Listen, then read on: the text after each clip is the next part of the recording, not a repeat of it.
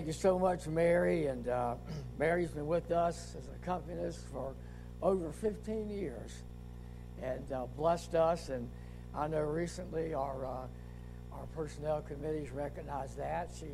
You'll notice her title is our senior accompanist. And she does so much, and one of the most gifted accompanists I've ever worked with. So a real blessing to the Lord, and I'm thankful for her every day. Well, obviously we're into a new year, aren't we? 2019. Do you ever think we'd get here? But we made it. I guess way back, gosh, it was maybe 1980 something, and 2019 just sounded like a place I'd never get to. It sounded so far off, and yet here we are.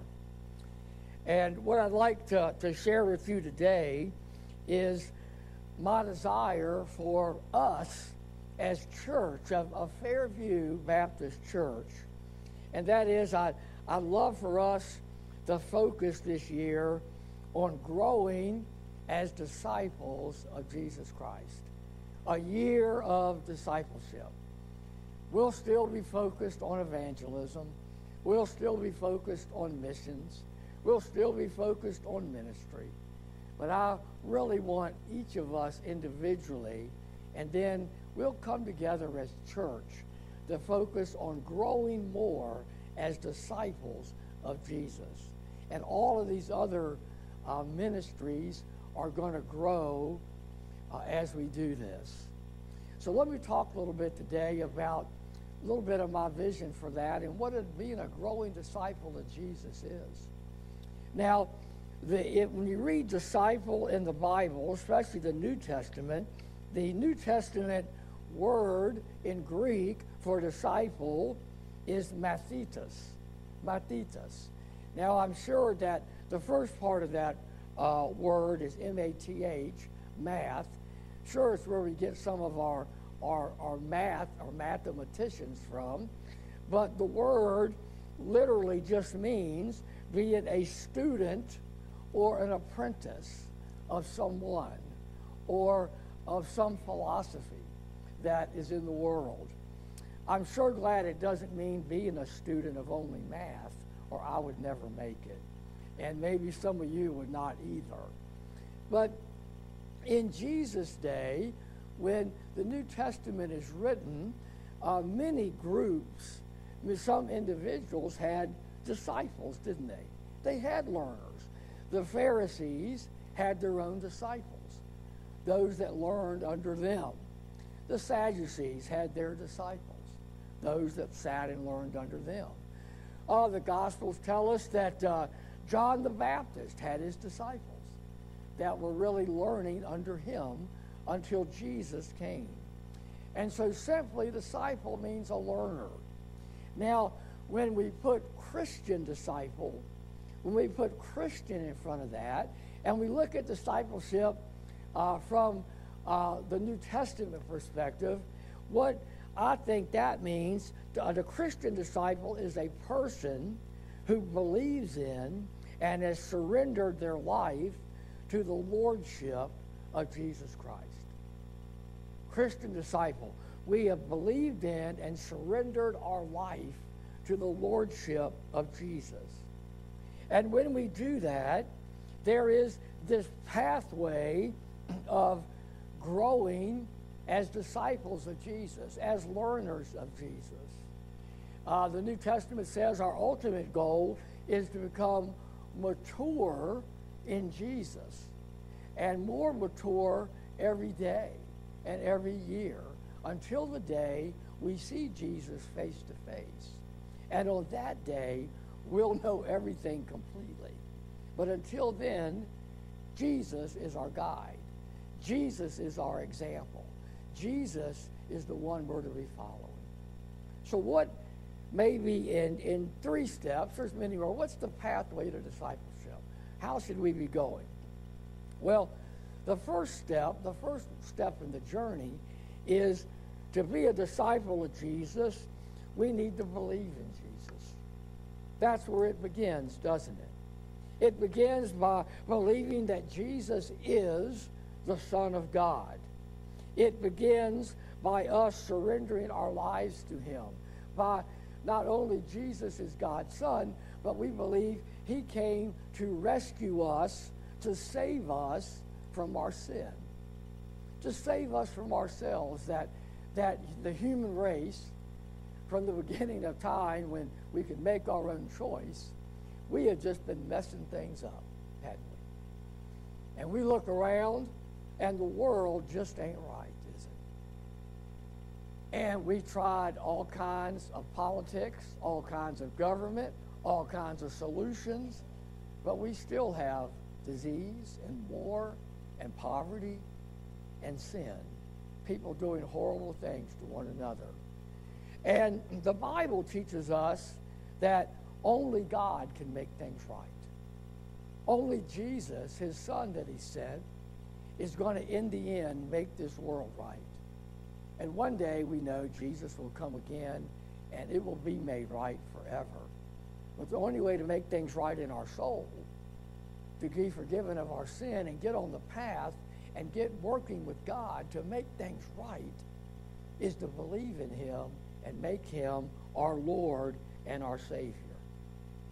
Jesus spells this out and even gives a description of discipleship, that this is the beginning, in a verse many of you know, the Gospel of Luke, chapter 9, verse 23. I'm going to be moving around in Scripture this morning. Move around with me. Draw your swords, as they used to say. A little Bible drill to practice.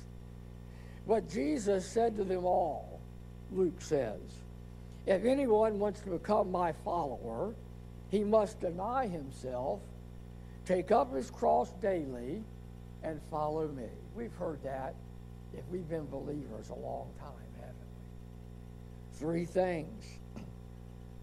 A person must deny themselves, just what we talked about, to say, I cannot take care of the spiritual, eternal problem that I have on my own. I cannot take care of the sin issue. I've got to realize, I've got to finally admit, I cannot do it. Then we have to take up his cross daily. We have to confess, believe, put our burdens, put our sin upon Jesus, and what he did for us on the cross. And we need to remember that every day. And then we're ready, Jesus says. The next step is we must follow him. We must follow him. He says something very contradictory, it sounds like to us, in verse 24. He says, for whoever wants to save his life will lose it.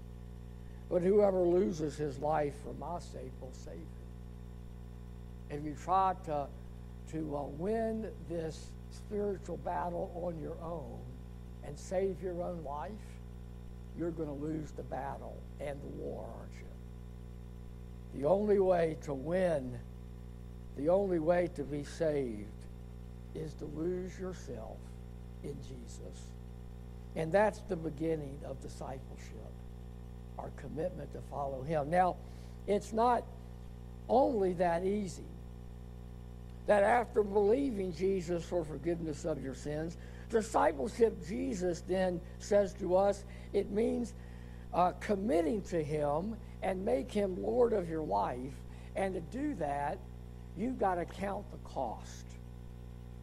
You've got to count the cost. You've got to realize that it's not going to be an easy journey to be more like Jesus. It's going to take discipline. And many people do not want to do that. Another area in Luke chapter 14. We're going to begin with verse 25. Jesus is going to say some other things that just make us open our eyes and say, what? This is different. Verse 25 begins and says, now large crowds were accompanying Jesus, and turning to them, he said. In other words, Jesus was becoming kind of a rock star there in Galilee, wasn't he? Man, he was healing people. No one had ever seen that. He was teaching great things that nobody had heard in a long time. He was exorcising demons and bad spirits from people. He was changing his society. and God's power was with him. And people wanted to be a part of that. They say, that sounds pretty good. And they flocked to him because they wanted to be near. This looks great. Let's get near this guy who's doing all these miraculous things. And maybe something will rub off on us. It's easy. We'll just kind of stay near him, follow him around, and our lives will be perfect too. And Jesus knows that there was not all heartfelt commitment in that crowd, didn't he? And so he continues on. He turns to them, and what does he say? Very interesting, right? He knows, if anyone comes to me, believes in me, becomes my disciple, and does not hate his own father and mother and wife and children and brothers and sisters and even his own life, he cannot be my disciple. That's pretty harsh on the front end, isn't it? Does Jesus want us to hate our family? No. But what he's saying here is that when we follow Jesus, he has to be number one in our life. And he uses the ultimate example because for most of us, our family is the most important thing in our life, isn't it? But I think that I know that Jesus would say that if we make him number one, if we seek first his kingdom, all these other things will be added to us. That if we make him Lord, if we put him first, we're not going to hate our father and mother and sister and brother and husband and wife. Those relationships are going to become even better and deeper. We're going to be better husbands and dads. We're going to be better wives and moms. We're going to be better grandparents. We're going to be better brothers and sisters. But it's going to be if we make Christ first and then let the other things follow in life. And so Jesus says into this crowd, he wants them to make sure they're counting the cost of what it's going to mean to follow him.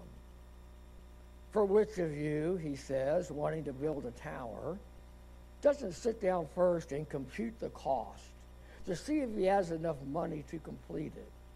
Otherwise, when he has laid a foundation and is not able to finish the tower, all who see it will begin to make fun of him.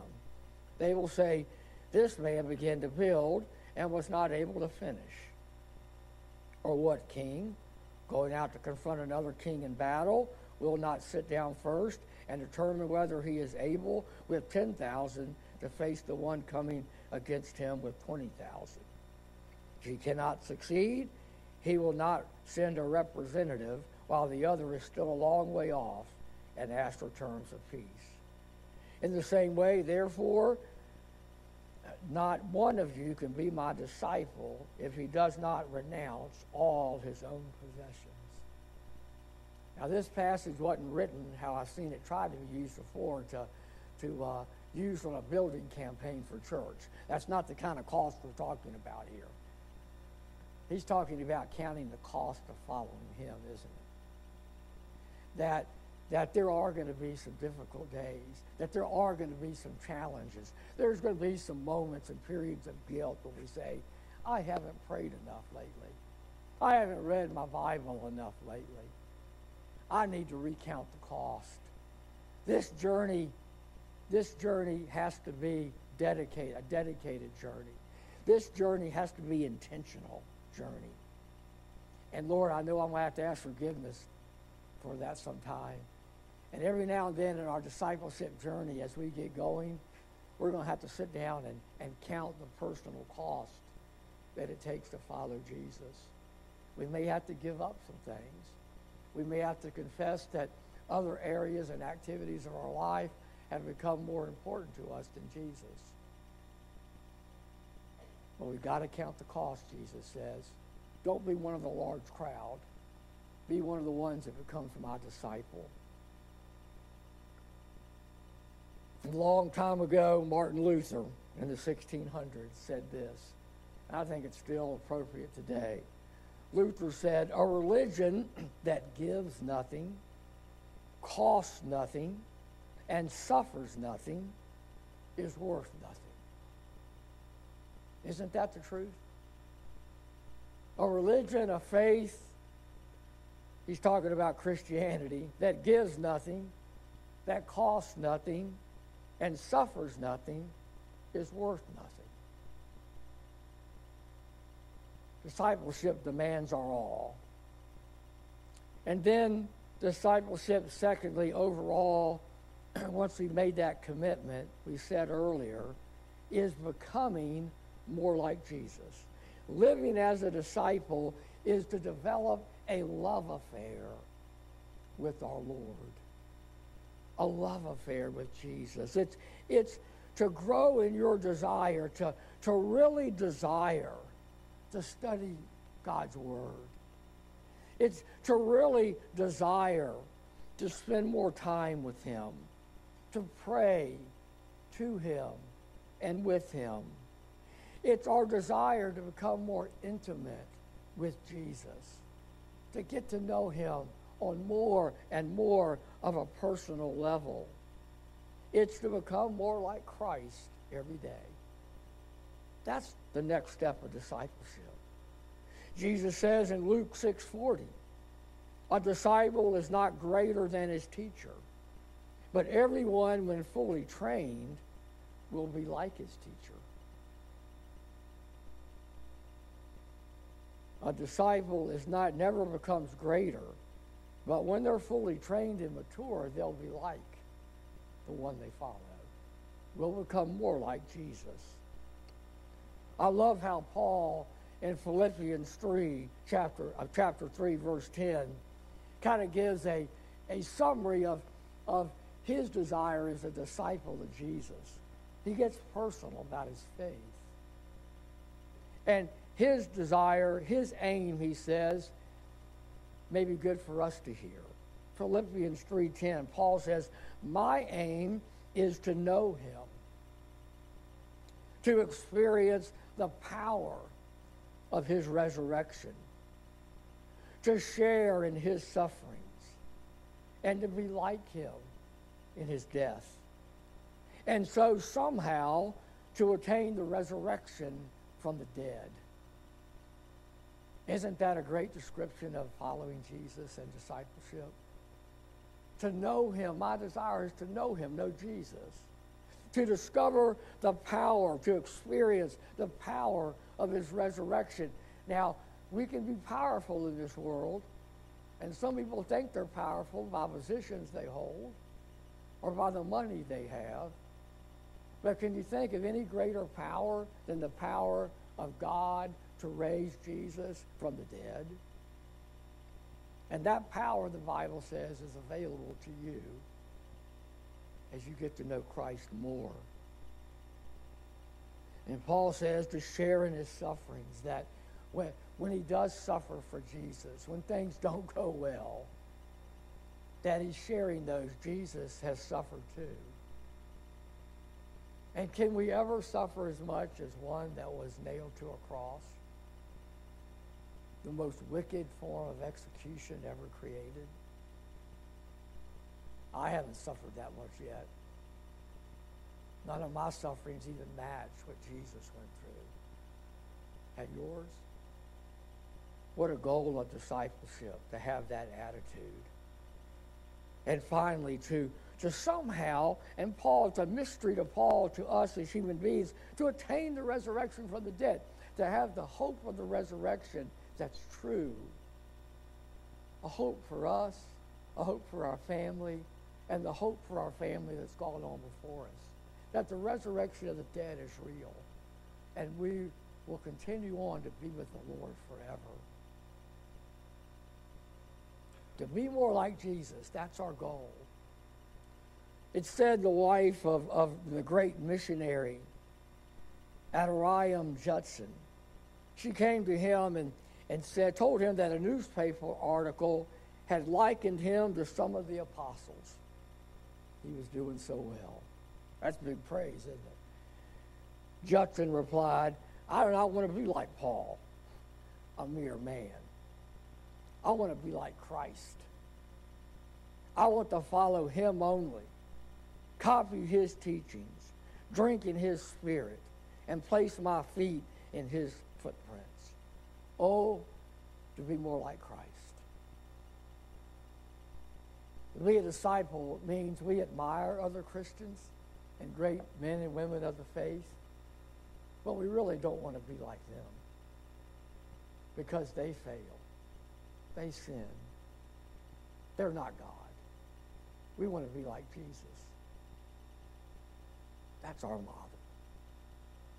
And you know, this is the heart of my desire for you, the believers at Fairview this year, is that at the end of the year, you can tell and know that you're more like Jesus than you are right now. Think about mentally, silently, where are you on a scale of 1 to 10 being like Jesus? And what the Bible promises is that if you spend time with him and love him and are intimate with him and learn about him and follow him, that by the end of the year, if you're at a 2, maybe you could move to a 3 or a 4. Or if you're at a 9, come and talk to me. We've got something to talk about. No, I'm just kidding. But wherever you are on that scale, you know, it's to inch along, isn't it? Until one day we see him face to face in glory and we become like him. That's my goal. And then finally, big picture, discipleship, thirdly, is leading others. Finally, disciples lead others to Jesus and teach them how to grow in Jesus. From the very beginning, when Jesus called the first disciples, those fishermen mending their nets on the shore, he calls them and he says, follow me and I will turn you into fishers of men.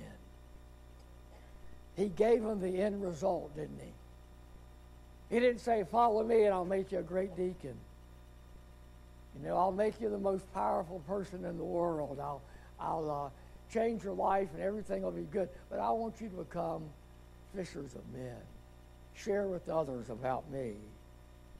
In fact, after the Gospels and when you begin reading the book of Acts, I would say the majority of time, maybe never again, are those 11 that remain. And Paul, they're not called disciples anymore, are they? They're not referred to as those who just learn, who sit at the feet of a great teacher. They're now called apostles, apostolos, those who are sent. Their titles changed. And that's what happens with disciples. They keep growing to be more like Jesus. We become ones who are sent to tell others about Jesus. That's the ultimate goal. We know, we read it often here at Fairview. Matthew 28, the last words of Jesus as the resurrected one here on earth. Jesus came up and said to them, these are his believers, all authority in heaven and on earth has been given me.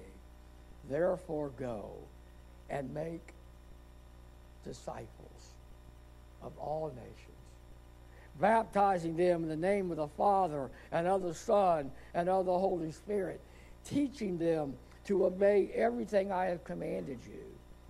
And remember, I am with you always to the end of the age. That's our end goal. And that's another goal for we at Fairview. I hope every believer here grows this year in your confidence, in your courage, in your commitment, in your opportunity to share Jesus with others. That you learn to invite others to church often, that you discover other believers and help them along this journey that we're on. Now, we begin this journey of discipleship, January and February. We begin next week by hopefully reading and discussing together the little book, I Am a Church Member. And I ask you to do this, and our leadership is asking you to do this. And as we do this, here are some of my goals as we study this together. and discuss it. I hope that every member will participate, that every member will find a small group. We listed them for you in the color worship folder today. Different times, different opportunities. That second, I hope that you will read and discuss this study as if you're looking in a full-length mirror. And who do you see when you look in a full-length mirror? Yourself. Don't want you to read this and discuss it as if you're looking in a picture window of your neighbor's house. This is not about them. It's about you. It's about me as I read. I hope that you will grow in your knowledge and your understanding of what it means to be a biblical church member. Biblical church member. I hope that it will replace, maybe if we have gotten turned around, I don't want you to discover again what you think it means to be a church member as defined in the 20th and 21st century, even in our own country. I want you to discover what God intended for a church member and who a God wants a church member to be. I hope you'll commit to change in the areas God convicts you about. And they'll be different for all of us. And that you'll find someone to share some of these new biblical principles you've learned. You'll share them with somebody else and help them grow. So we begin. We begin whenever your small group begins this. I'll be preaching on You Are a Church Member. And this was an easy one. I don't mean to step on your toes, but I can't promise I won't in the weeks to come. Whatever God leads us to say. So I encourage us, let's all join in this 2019 discipleship journey together. Let us all look forward to the challenge of this, to the learning of this, and to the joy of following Jesus. It's a joyous time.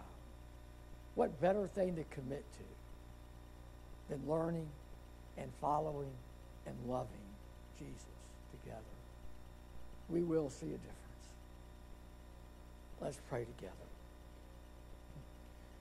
Lord, thank you for your word, for sharing with us the truth about following you.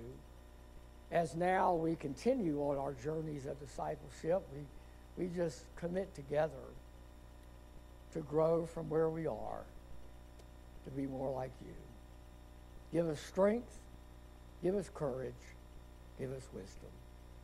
We ask you in your name. Amen.